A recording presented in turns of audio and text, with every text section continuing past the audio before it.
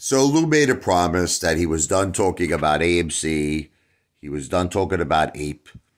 You know, he's on to bigger and better things with the OTC pink sheet market, GTII, finger motion, blah, blah, blah.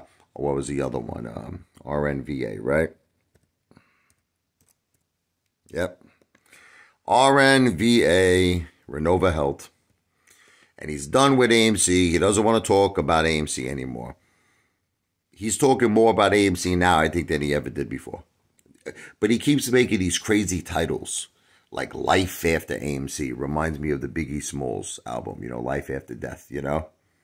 It was all a dream. I used to read Word Up magazines or Salt and Pepper Heavy D up in the limousine, hanging pictures on my wall. Every Saturday, a rap attack at Mr. Magic Molly Mall, you know? It's like, I'm sorry, I'm freaking out with this guy, Lou. So he comes up with all these crazy titles, you know, Life, you know, After Death or whatever, like Life After AMC, AMC Survivor Live Chat.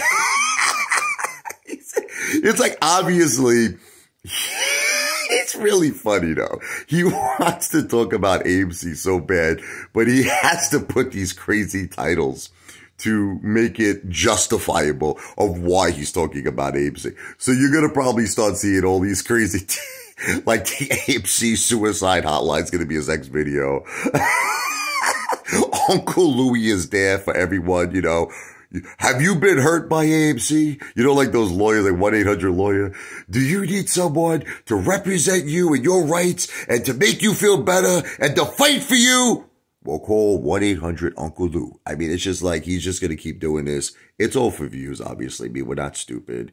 Look, I already proved it to you. All of his other videos are not getting that many views. Like, remember I made the video, I think it was like yesterday, where I was saying how every time he makes a video that's un-AMC related, it gets small views. It'll get 2,000. For Lou, it's small.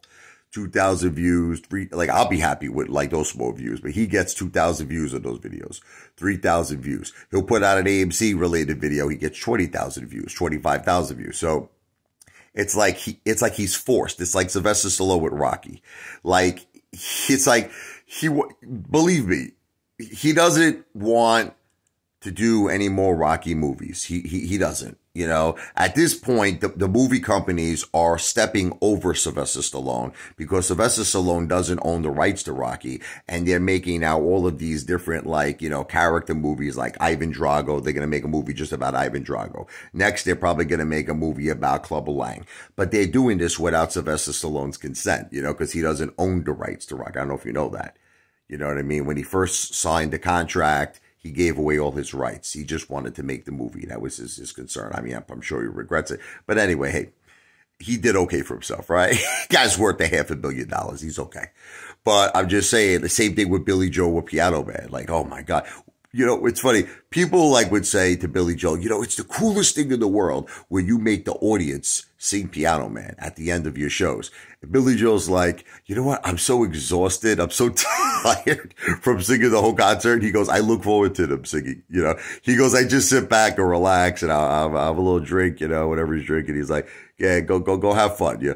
Sing us a song, you're the piano man. Sing us a song tonight because Billy Joe is exhausted and he's very hungry because he didn't have a hamburger tonight. You know, singers, they can't eat when they're performing. He's starving up there, Billy Joe, when he's doing the show. He's thinking like, you know, it's 9 o'clock on a Saturday. After the show is done, I want to get myself a vanilla milkshake and some French fries and a burger not well done. I like it juicy, medium. I would think he does. I don't know. Who knows? I don't know how he likes his meat cooked.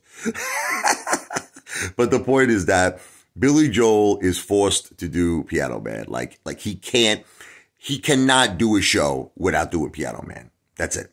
Lou, it's like, I feel like he's stuck with AMC for the rest of his life. That's it. In order for him to keep making the ad revenue on YouTube that he's used to, he's got to keep talking about AMC. So this whole concept that he says, oh, I'm not talking about AMC anymore. It's a complete lie. Just like everything else in his life is a complete lie. It's all BS.